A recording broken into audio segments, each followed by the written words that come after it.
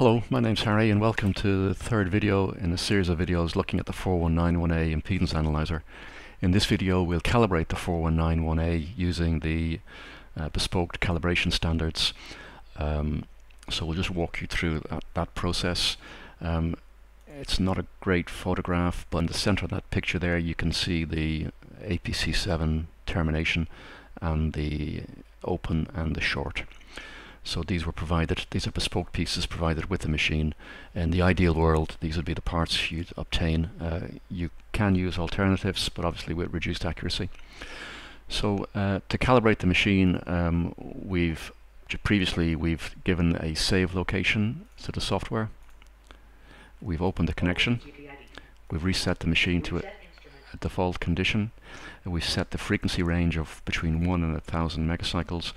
And we've set the fringe capacitance to 0.82 and electrical length to 0. Okay, so that's all we need to do to set the machine in the configuration to calibrate. Okay, so I'll just remove what's on the device just now, and we'll attach the first to the calibration standards. In this case it's a short. Okay, we hit the cal tab. A little reminder to say we're going to erase the previous cal data and that the new cal frequency range will be 1 to 1000 megs. We're happy with that. We're just going to confirm that the fringe capacitance needs to be set to 0.8082, which it does. And I've attached the short, so we'll tell it that the short's on the machine and we'll run the cal.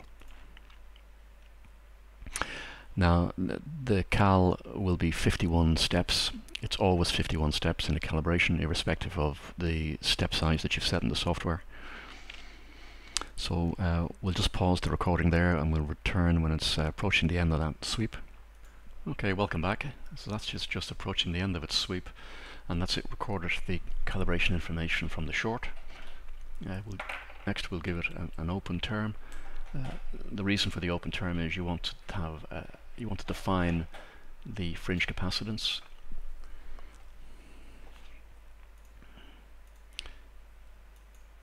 And we'll run the cal.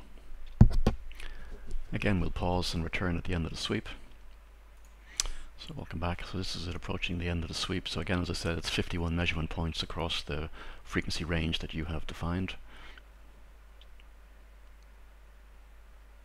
And that's that sweep complete. And now finally we'll attach the termination.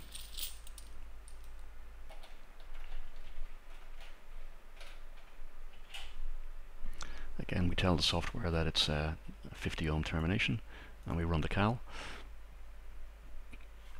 Again, we'll pause and come back at the end. Okay, welcome back. So this is it approaching the end of the calibration sequence. Here we go, and it's there's been no errors reported, and we can now exit the calibration routine. And that's it. And you can see up the top here it's got the calibration date and time and the frequency range that the machine was calibrated for. Okay, so you're now ready to make measurements.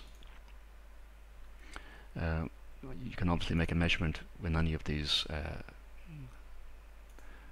have the information displayed as any of these parameters, but for Z plots that we'll be using shortly, we'll need to have the information displayed in resistance and reactive ohms. Okay, so we'll stick with that for now. Again, we'll be making a frequency sweep between 1 and 1000 megs, and 1 meg steps. You'll see it will be 1000, but if we make it say 20 megs, now if we make a sweep now, we'll have the frequency markers will coincide exactly with the calibration points, and you'll obtain the maximum accuracy from the machine. Okay, so that's the machine calibrated. In the next video I'll attach an unknown device and we'll do a frequency sweep, and then we'll display that information in Z plots, which is the ultimate goal. Okay, so thanks for watching, and I'll see you in the next video.